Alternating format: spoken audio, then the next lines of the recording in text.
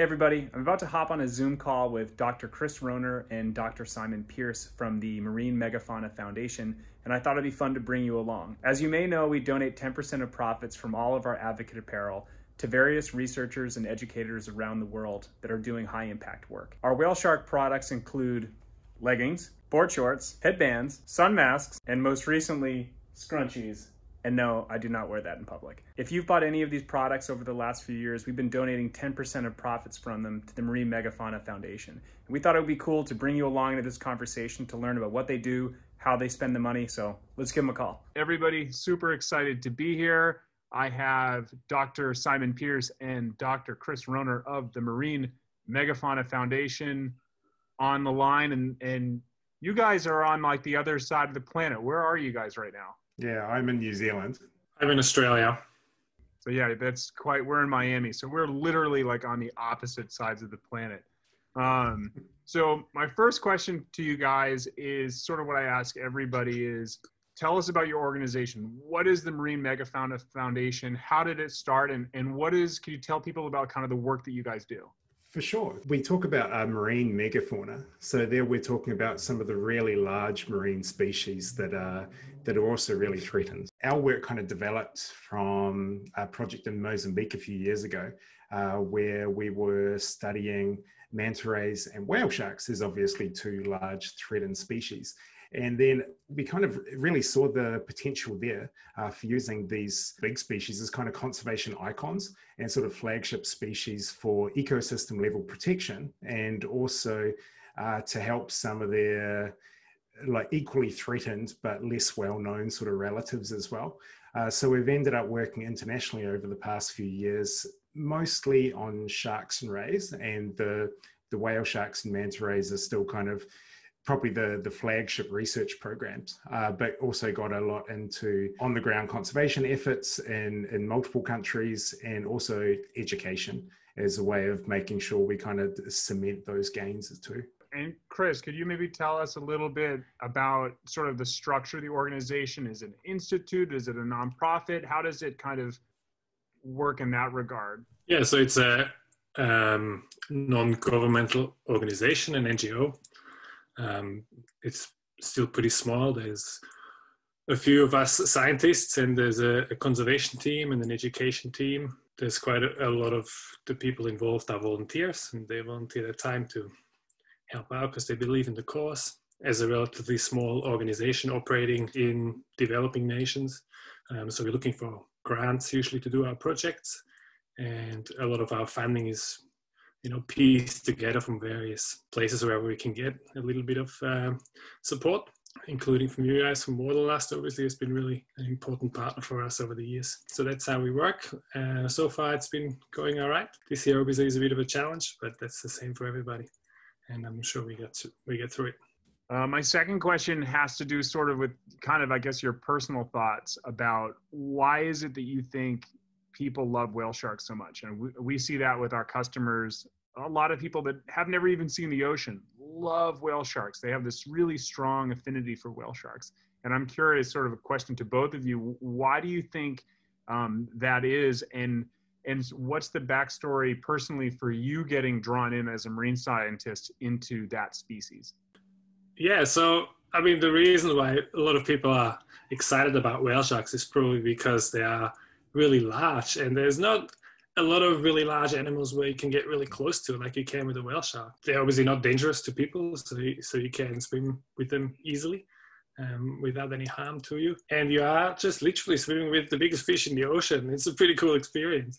And even if you haven't swam with it, it's even just the thought of it is pretty cool. Probably the only other thing you can kind of compare it to might be a big humpback whale or something like that you can also interact with underwater. That's probably the main reason why people like whale sharks. They're friendly and they're big and they look cute. Yeah, what do you reckon, Simon? I mean, swimming with them is just such an amazing experience. I was just blown away, like the first time I was able to do it. And you see, it's so fun going out on the boat with people that it is their first experience, or sometimes it's after a long time, and it's still just like it's kind of a life-changing thing. And obviously, it's changed our lives. And we're really lucky that with such a kind of placid, charismatic species, as well as got such a beautiful coloration as well. So it's like really iconic from that respect. So that's a great kind of segue into my next question. It seems that ecotourism around whale sharks, people being able to go on vacation, get into a boat, go out and find whale sharks and swim with them, is something that has been getting more and more popular, at least anecdotally from my perspective. Do you guys think that ecotourism has been good or bad for whale sharks? I know you could kind of look at it two different ways.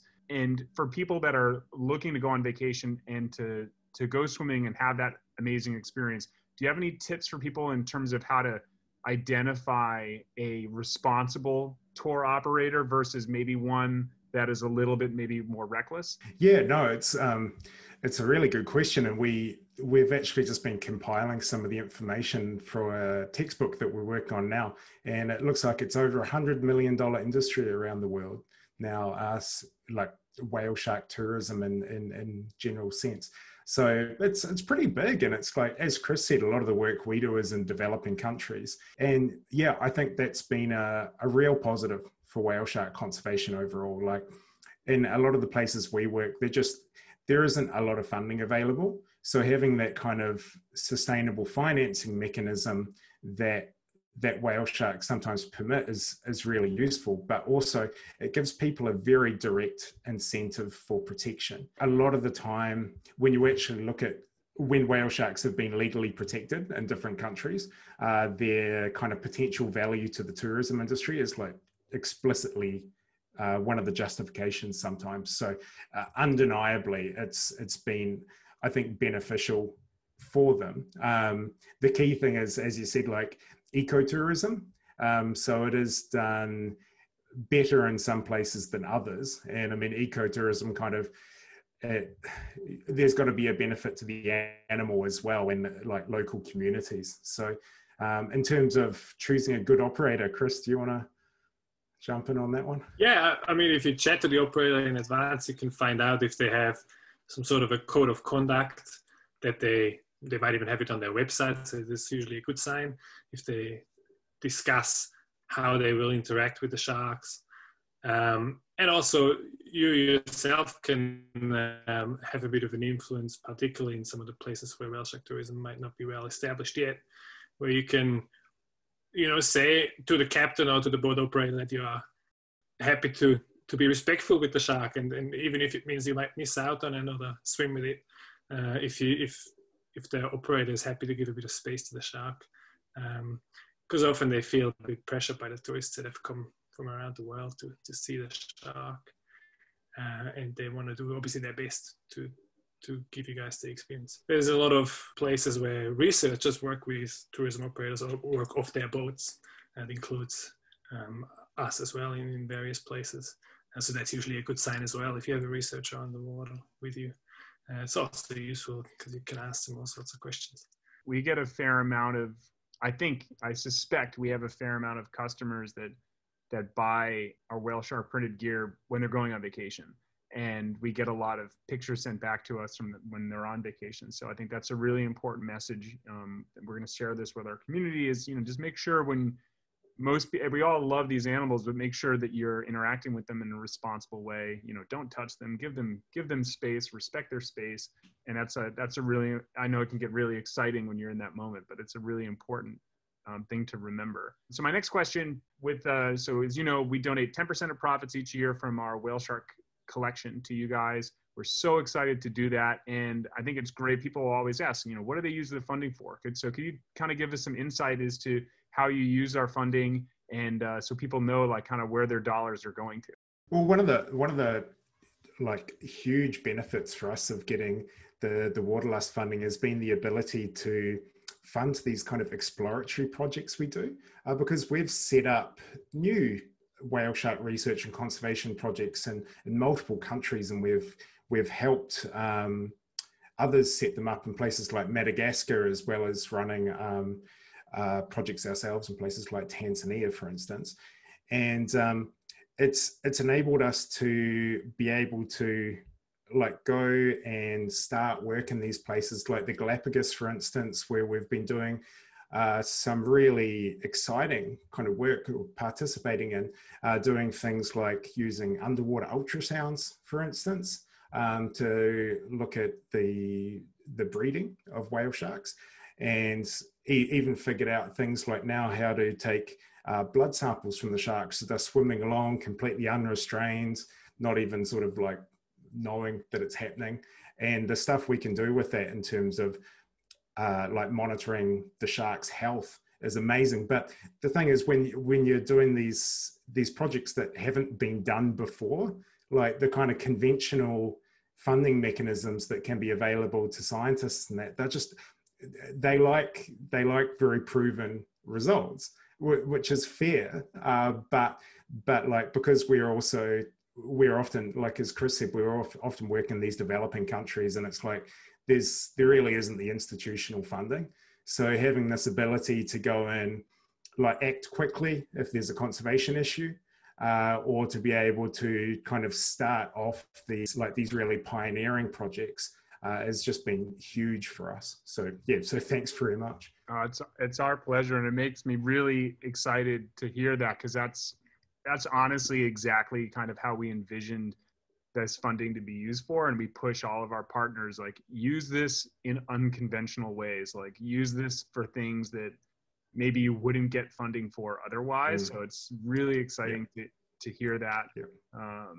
So this goes into my final question, is based on both of your research, are you optimistic or pessimistic about the future of whale shark populations globally? And it's okay to be either one, but you have to explain why you feel that way, either case. Yeah, I mean, I feel optimistic. Whale sharks have gained a lot of attention over the last couple of decades, and we've learned a lot about them as well. Considering it's the largest fish in the world, there was really not much known, perhaps before the turn of the century. But we have made a lot of progress scientifically, but also in terms of outreach. People know about this fish and some of the threats that they face. So yeah, I feel with more knowledge and with more understanding, and also more involvement of everybody around the world, and you know, feeling for the sharks and having a better connection, perhaps also to the underwater world that used to be out of reach for many people. I feel that that's probably enough to push conservation efforts forward and make sure that we don't lose those beautiful fish. Just to add to that as well, I've actually been doing like an updated conservation assessment for whale sharks. I was actually just working on that before. And what we're looking at now is what's called the green status of the species, and that's its kind of current status, but also its recovery potential. And what we're seeing with whale sharks is there's no reason why they can't bounce back, like say close to what say humpback whales have in terms of being a major conservation success story. And I mean, their habitat is still available to them because they feed on kind of plankton. Like, that's probably not a limiting factor for them. And now that conservation efforts are really working, and that like some of the fisheries for them have been shut down now, and like with tourism, we're getting hundreds of thousands of new ambassadors created for whale sharks every usual year. It's going to take a lot of work, and they're certainly at a very low level now. But I think they are bouncing back, and I think we can really help them along that path. I love positive feelings. I know at least in the marine science world that I do marine physics, but there's often a lot of doom and gloom surrounding marine science. So it's very refreshing to hear positivity and hope. So for people that want to follow Marine Megafauna Foundation, if they want to learn more, what's the best way that they can follow you? You know, newsletters, social. What's the best way for people to connect with you? Yeah, just jump on. It's marinemegafaunafoundation.org, which is kind of the hub, and then there's active kind of Facebook and Instagram, and there's a really good newsletter which we're going to start doing a few more blogs for and things too. So yeah, that's probably the easiest place to jump on.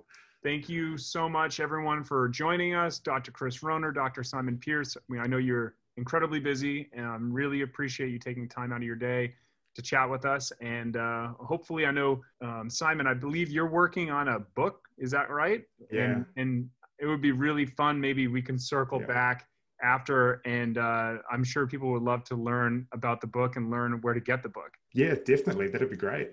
Awesome. Thanks, guys, so much. And thanks for all your support over the years. I really appreciate it. It's our Definitely. pleasure.